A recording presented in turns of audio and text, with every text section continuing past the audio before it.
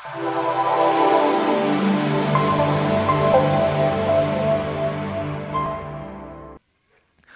as I just said that when we talk about very basics of OpenCV, we can say that it is an open source computer vision library.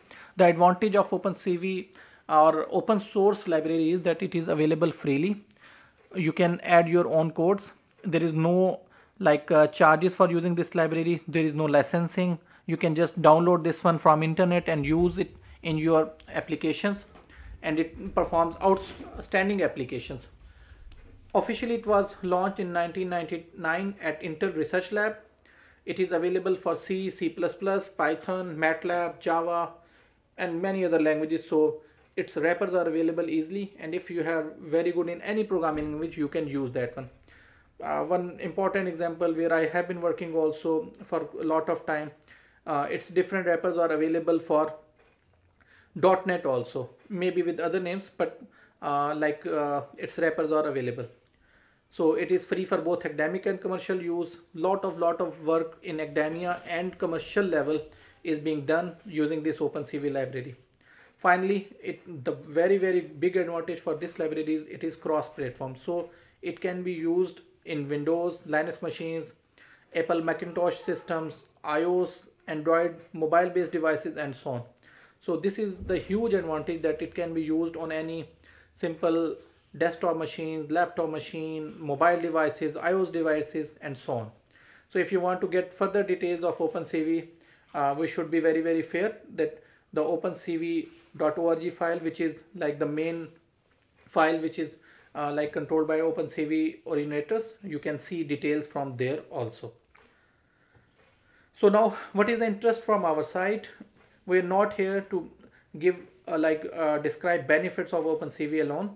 Our wish is to help you people in making quick application using OpenCV. And for that purpose, we have choose the Python programming language. Why? Because this is the most advanced Python programming language these days, which has getting more and more involvement from academia and commercial purposes. So for this purposes, let's start what we will be doing in this course. So we will be starting from installation of required libraries.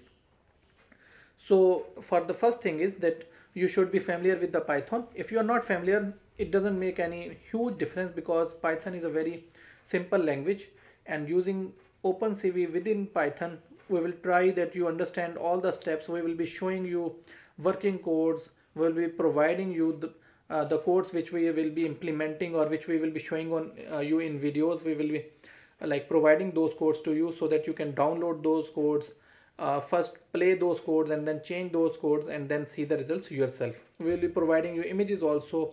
You can make your own images, plug and play our code and run those images and see what are the end results.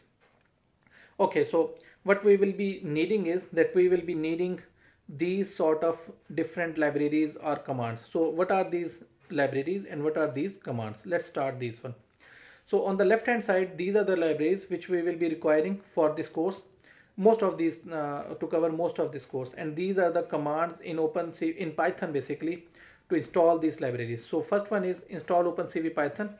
So as the name depicts, it will help out in installing OpenCV on the Python environment. For example, if you have already have maybe PyCharm or Anaconda or whatever Python ID, you can just write this command which is written on the right hand side. Let me explain this one first, but later on, but still you have to install this OpenCV package on the Python machine. Similarly, you need this matprot library, matplotlib, which is for visualization purposes to draw charts, graphs, these sort of things. We have this scikit image library. This is for machine learning applications because most of the time we will be working on these machine learning libraries. So you need this scikit image package so that you can work with machine learning and image libraries at the same time. Then you have this NumPy.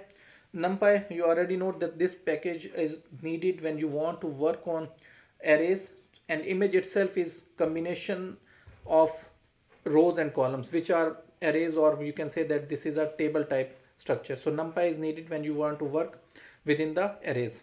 And finally, you need pandas. Pandas is basically a library which is used for performance of calculation. So when, because in image we have to apply different filters, mask, and then there would be transformations. So this pandas library is needed.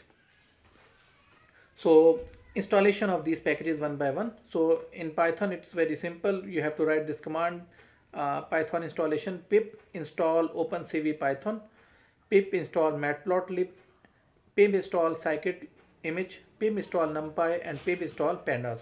So whenever you are writing a code in PyCharm or whatever ID you are using, you have to write some of these commands. For example, if you are just reading an image and displaying that image, you just need pip install OpenCV Python, and other commands are not needed. But if you want to work with some numbers, or maybe you want to apply some transformation, so then that case you have to install pip install numpy and pip install pandas also.